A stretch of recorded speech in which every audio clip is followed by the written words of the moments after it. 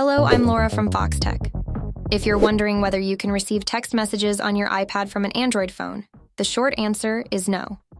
But don't worry, there are a few workarounds that might help, and I'll walk you through them right now.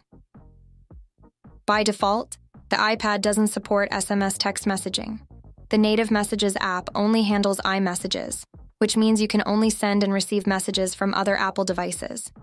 However, if you have an iPhone, you can use it as a gateway to send and receive SMS messages on your iPad by linking the two devices. But if you don't have an iPhone, the Messages app won't work with regular texts from Android phones. So, what can you do? Well, one solution is to use a third-party messaging app on your iPad. For example, Microsoft's Skype app can send and receive text messages. Messages between Skype users are free, but if you want to send regular SMS texts, you'll need to purchase Skype credit or subscribe to one of their monthly plans. The good news is that Microsoft offers a free trial for the first month, so you can try it out without any commitment. Another great option is the Google Voice app, which works a bit differently. Google Voice is completely free, but it's only available in the US.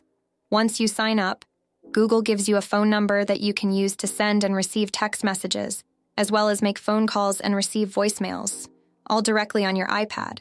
So while Apple's native Messages app won't support text messages from Android devices without an iPhone, these third-party apps offer a way to stay connected with Android users.